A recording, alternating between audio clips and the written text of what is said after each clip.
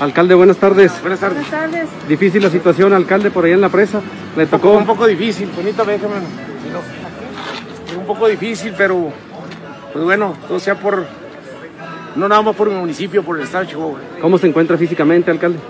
Muy bien, usted sabe que me pusieron un corazón nuevo y gracias a eso no me hacen los golpes. Pero sí creo que pues creo que el gobierno federal está actuando muy mal y ojalá y que recapacite y que sepa que nosotros, los chihuahuenses, aportamos el 50% para el tratado internacional y que es injusto lo que están haciendo. Hablemos de una Blanca Jiménez que no tiene capacidad mental para nada, entonces creo que es por demás decirles que las cosas se han dado al revés de lo que pensábamos todos los mexicanos. Creo que el gobierno federal, el presidente de la República, está muy mal informado y sigue en su mismo pezón. Pues yo como Morena voy a estar en contra de las decisiones siempre que vayan a perjudicar mi municipio, mi estado y mi república también, porque soy mexicano al igual que los Guardia Nacional. Entonces no les puedo decir más que voy a estar al frente. Me importa poco que sea el mismo color de la presidencia de la República. Voy a estar en contra de las decisiones cuando lastimen a mi gobierno, cuando lastimen al estado de Chihuahua, cuando lastimen a mi municipio. Yo voy a estar en contra de todo esto. Voy a seguir adelante. No me importa si me quedo en el camino, seguirán los que vienen atrás de mí, pero sí les pido que toda la gente estemos unidos por un Chihuahua que defiende el agua, que del agua dependemos todos porque aquí es una región agrícola. El estado de Chihuahua es un estado desértico y aún sin embargo pagamos el 50% los chihuahuenses del tratado. Que piensen, que recapaciten y que entiendan claramente que el tratado dice claramente no trasvasar. Y también que dijo en su discurso, señor presidente, dispénseme si le voy a contradecir lo que usted dijo, no mentir, no robar y no traicionar.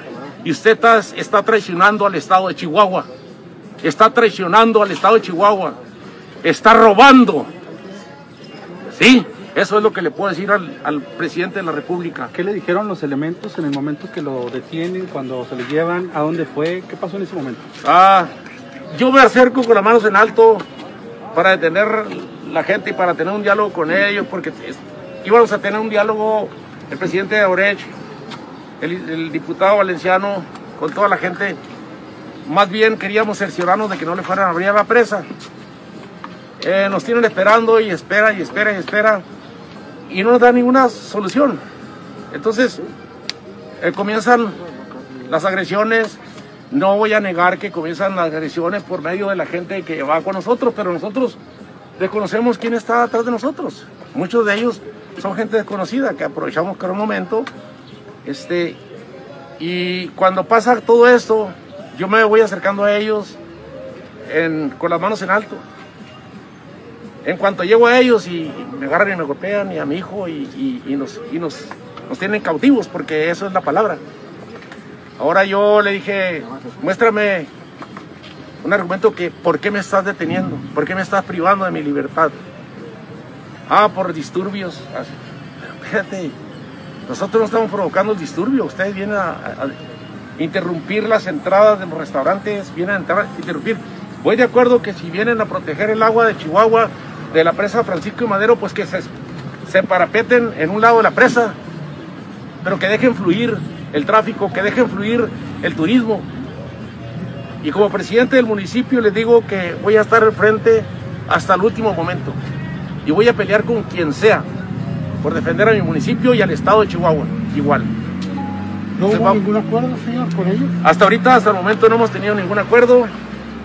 Creo que ellos están recibiendo solamente órdenes. Las órdenes vienen dadas por esta mujer que desconozco de dónde salió, Blanca Jiménez.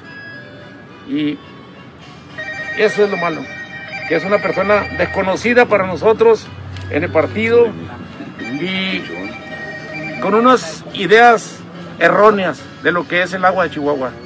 Unas ideas que no sé de dónde las está sacando, cuántos millones de metros está sacando ella, calculando, están mal informados.